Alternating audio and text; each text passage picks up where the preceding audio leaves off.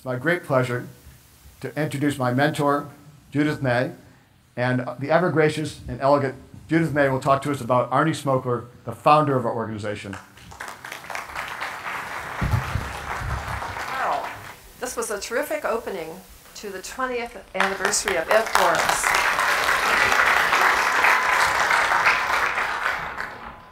And good morning, everyone.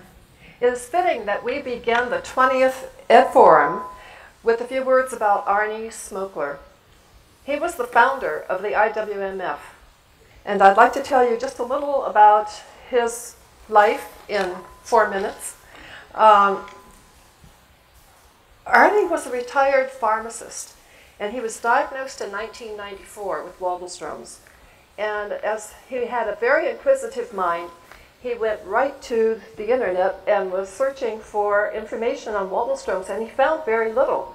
And he found there was no patient organization. And he contacted NORD.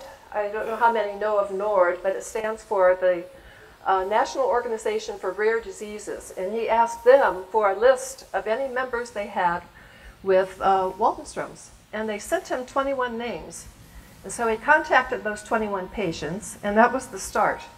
And he decided to start holding support groups at his house. And so those who lived in the Springfield, Virginia area or were willing to drive some distance, they came. His first meeting had 7 patients out of the 21. Then as the list of patients grew, because he also went to the area oncologist offices, and he left a card with his name and phone number and asked them to please give this card to their patients with Waldenstrom's, and they did, and patients started calling him. And I was one who got his name from my oncologist, and I called him. At the time, he was grocery shopping, and he said, "I can't talk to you right now, but I'll call you right back," and he did, and that's what everyone has told me over the years.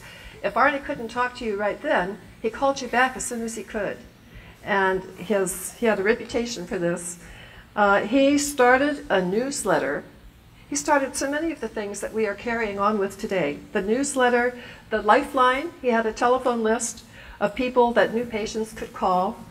And he had a vision for a patient organization that he pursued. And he established the website. In '96, he held a conference in Virginia, which brought out 75 patients. His list kept growing from oncologists, from NORD, from word of mouth, and it grew quickly. The next year, he held a conference again in Virginia with 200 attending. And by the end of that year, 1998, there were 900 members. It wasn't called IWMF then, it was called the Waldenstrom Macroglobulinemia Support Group, the WMSG. And then he actually had to change the name, because at the end of '98, there were 10 support groups in the United States and 1 in the UK. And that 1 in the UK made it an international organization. So he changed the name to the International Waldenstrom's Macroglobulinemia Foundation, and it was then incorporated as a nonprofit. And we were off and running. And the 1998 conference held in Atlanta, Georgia, that name was changed. They just used to call it just a Waldenstrom conference. Then it became the Ed Forum, which we continue with today.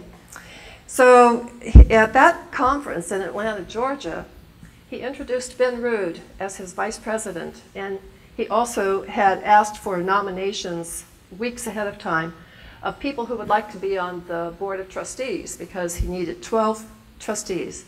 And people submitted their names or were nominated by friends, and everyone nominated had to stand up and give their qualifications, and then there was a vote taken. I was one of them. I became a trustee that year. So Arnie just never stopped. He was always thinking, what's next? What else can we do? And so with that first board of trustees, we right away went into the hard work of organizing, having an infrastructure and committees and board policies and patient services. And we got a lot of things going within a year and a half. And then suddenly, Arnie announced that he would be stepping down and fully retiring to his Florida home.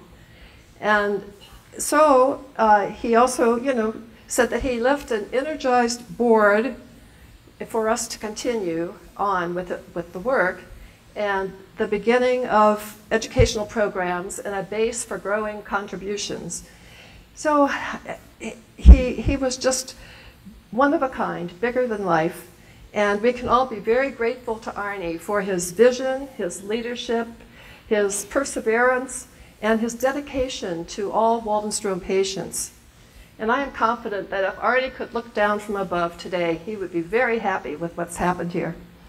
And so, this might sound goofy to some, but I want to wave to Arnie. Thank you. He was one of a kind.